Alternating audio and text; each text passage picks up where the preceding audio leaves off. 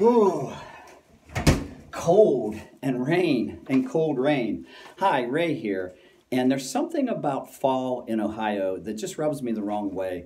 And I'll be the first to admit it. I do not love fall. However, there's some exciting news today.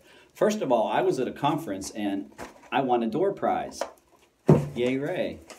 More importantly, though, it is now time that you can register for the December seminar series sponsored by the Engineers Foundation of Ohio. And this year we picked a really awesome and timely topic.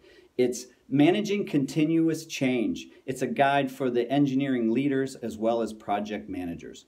And while we're on the topic of continuous change, I was talking recently with a client of mine who was going through some change he was implementing in his small business. And he was doing some change where he was trying to increase the innovation in his business.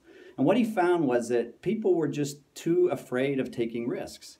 So I asked him a question. I said, have you had any cases recently where you missed a deadline? And he thought about it and he said, yeah, as a matter of fact, a couple of weeks ago we had missed a deadline. And I said, okay, the people involved there, how did they feel about that? And he said, oh, Ray, they just felt terrible. Everybody was down about it.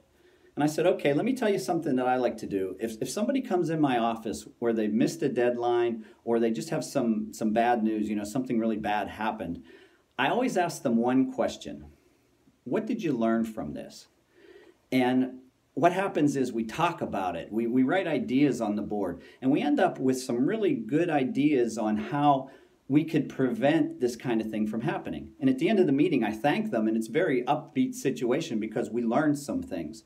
So if you do this on a regular basis, what you'll find is that people will be less afraid to take risks because it's all in that reaction. Now, it's very important that you do it right there in the moment. You don't want to wait till later on, when you're analyzing the whole situation as far as what happened.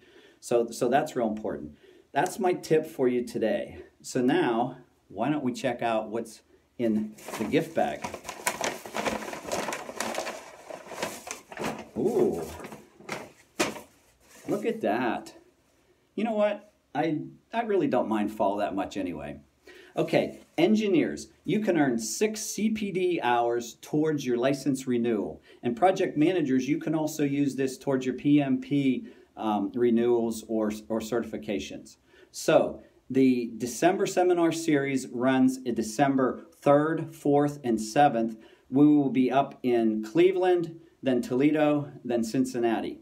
So don't delay and get in there and register today. Thank you.